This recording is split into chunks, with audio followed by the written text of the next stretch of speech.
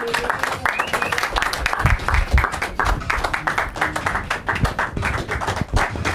you.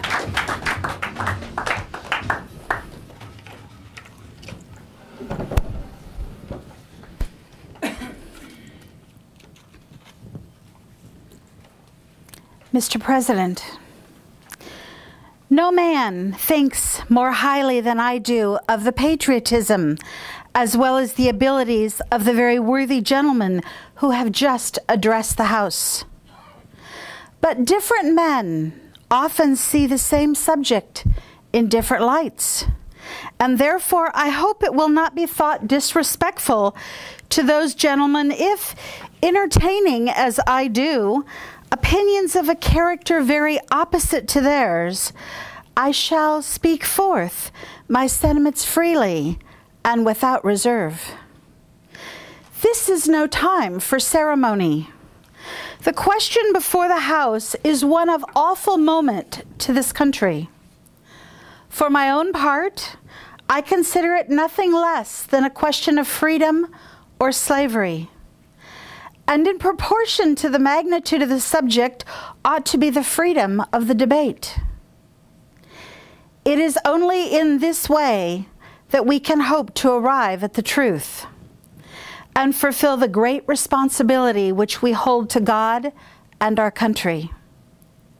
Should I keep back my opinions at such a time, through fear of giving offense, I should consider myself as guilty of treason towards my country and of an act of disloyalty toward the majesty of heaven, which I revere above all earthly kings.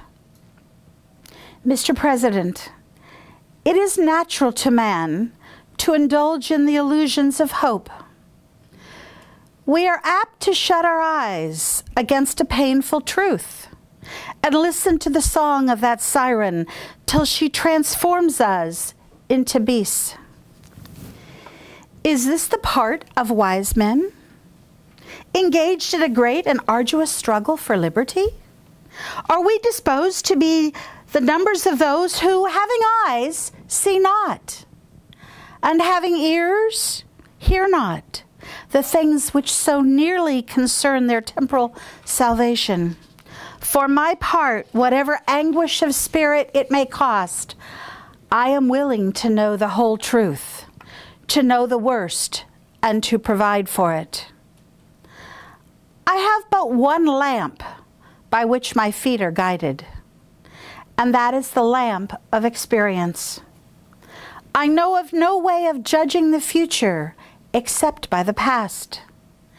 And judging by the past, I wish to know what there is that has been the conduct of the British ministry for the last 10 years to justify the hopes of these gentlemen, that they have been pleased to solace themselves and the House.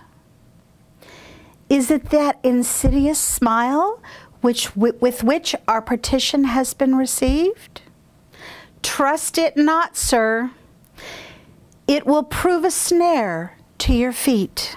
Suffer not yourself to be betrayed by a kiss. Ask yourselves how this gracious reception of our petition comforts with those warlike preparations which cover our waters and darken our land. Are fleets of armies necessary to work the work of love and reconciliation? Have we shown ourselves so unwilling to be reconciled that force must be called in to back our love? Let us not deceive ourselves, sir. These are implements of war and subjugation, the last arguments to which kings resort. I ask, gentlemen, sir, what means this martial array if its purpose be not to force us to submission? Can gentlemen assign any other possible motive for it? Has Great Britain an enemy in this quarter of the world to call for such an accumulation of navies and armies? No, sir, she has none. They are meant for us. They can be meant for no other. They are sent over to bind and rivet upon us those chains which the British ministry has been so long forging. And what have we to oppose them? Shall we try argument?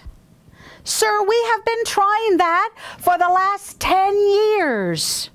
Have we anything new to offer on the subject? Nothing. We have held the subject up to every light capable of viewing it, but it has all been in vain. Shall we resort to entreaty and humble supplication? What terms shall we find that we have not already exhausted? Let us not, I beseech you, sir, deceive ourselves.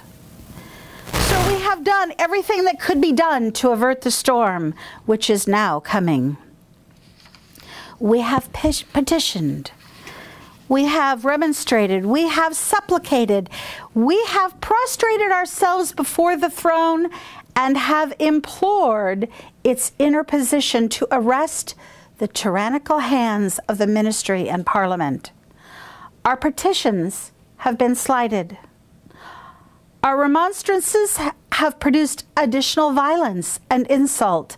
Our supplications have been disregarded, and we have been spurned with contempt from the foot of the throne. In vain, after these things, may we indulge the fond hope of peace and reconciliation. There is no longer room for hope.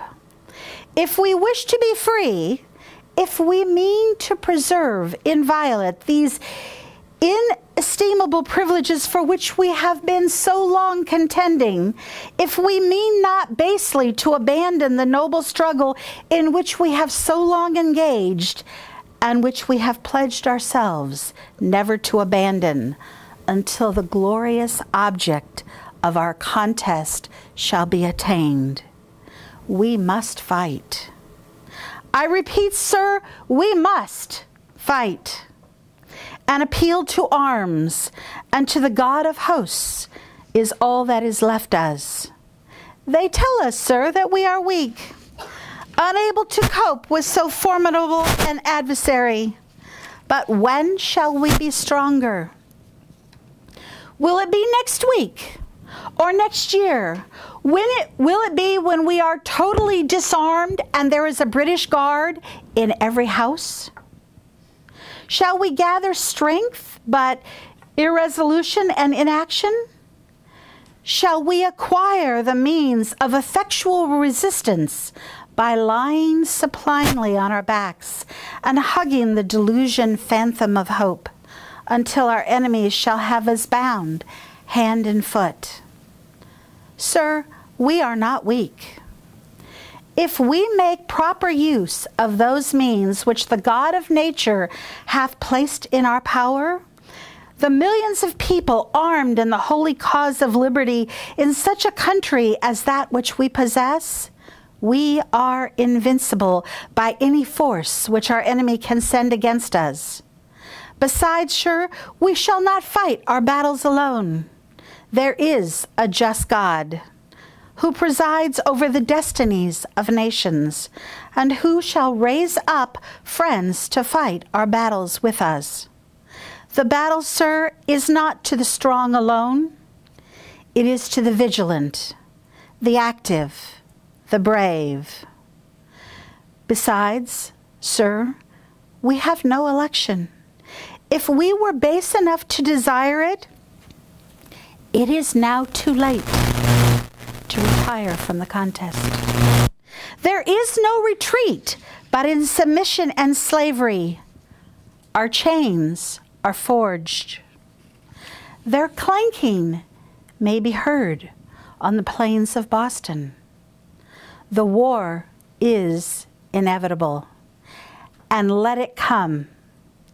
I repeat, let it come. It is in vain, sir, to extenuate the matter. Gentlemen, cry peace, peace. There is no peace. The war is actually begun.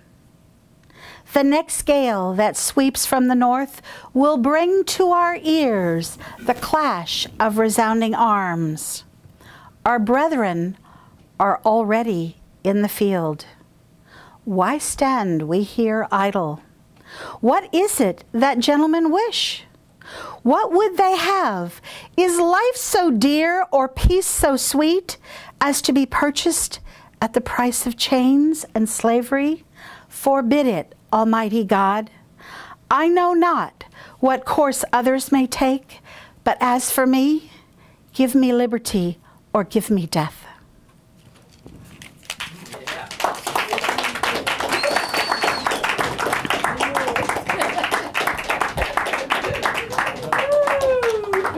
Annette McCullough. Yeah.